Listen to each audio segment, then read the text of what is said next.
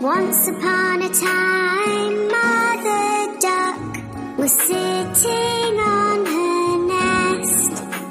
Her egg she was keeping warm and doing her very best. So they would hatch and she would see ducklings so sweet.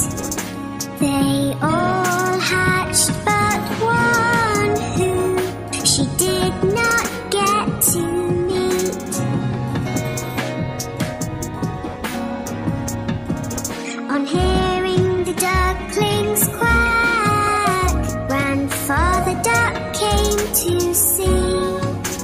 But Mother Duck was not as happy as she thought she would be.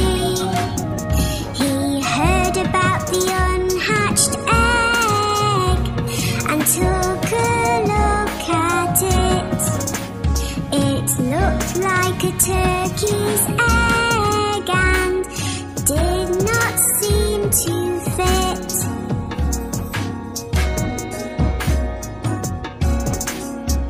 A few days passed them by and the egg finally cracked. The duckling that came out gave a very loud quack. He was ugly, looked different and was coloured white. Mother Duck thought that in the end everything would be alright. She took her baby ducklings for a swim in the lovely lake. They all jumped in and made as much noise as they could make. The ugly duckling was swimming far better than the rest. He might look different, but at swimming he was the best. Later on, Mother Duck took them to the farm to play.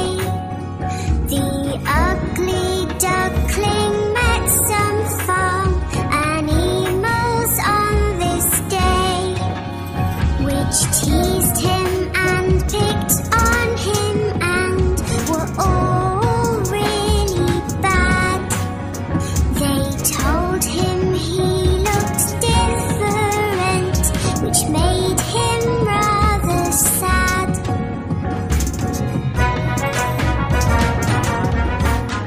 Mother Duck was angry and felt that she had to say, "My youngest duckling swims so well, so please be on your way.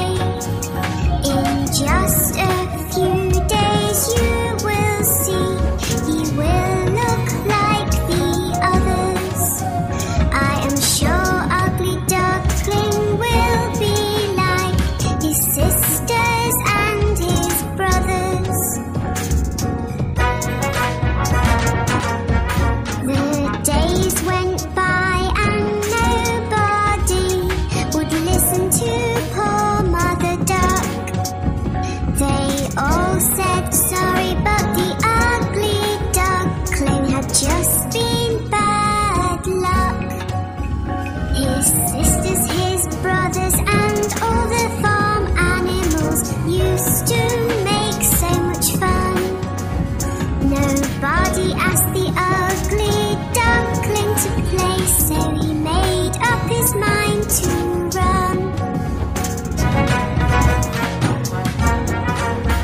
He was sad and did not want to go, but the others were so mean. So one night the ugly duckling hoped that he would not be seen. He ran away and fell asleep in a marsh which was muddy and so black. He was alone and very, very sad, but he did not want to go back. The next day when the ugly duckling woke up, he had quite a fright. Staring back at him were some wild ducks that looked quite a sight. The ugly duckling asked, "Can I stay here? For I have nowhere else to go." The wild duck said, "You cannot stay, you're too ugly, so the answer is no." The ugly duckling was very upset. "I have no friends," he cried. It started to rain, so the ugly duckling ran to find a place to hide. He found an old house with a porch by the door, which was nice and dry. The ugly duckling stood under the porch and had a little cry. The next day the house door opened and a dog came outside. He barked and chased the ugly duckling, who had nowhere to hide. All he could do was keep running, but he had nowhere to go. The ugly duckling was so scared he had to run fast and not slow. The days came and went again, and then winter came along. The ugly duckling found a pond with grass that was very long. He made the grass his brand new home and tried to keep warm. It was a very icy cold winter with winds and many snowstorms.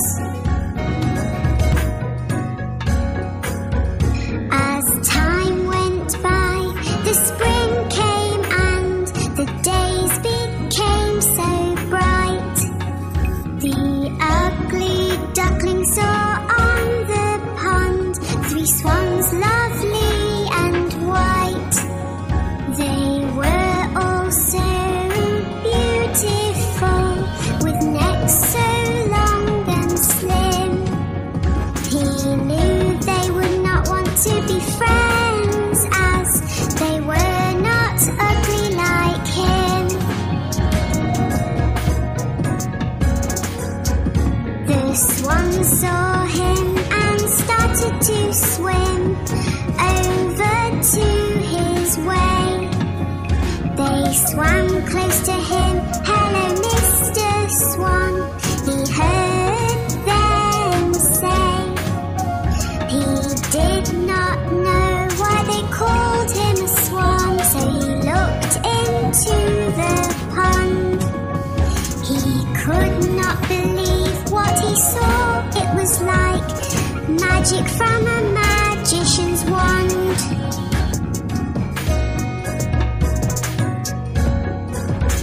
Looking back at him from the water was a swan so white.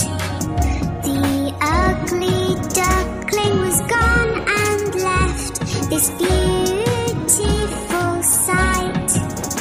I am not ugly anymore, I am beautiful, the ugly duckling cried. swans were happy to be his friend, and he joined them with pride. The ugly duckling now had friends that loved him at long last. He was as beautiful inside and out, and now could forget his past.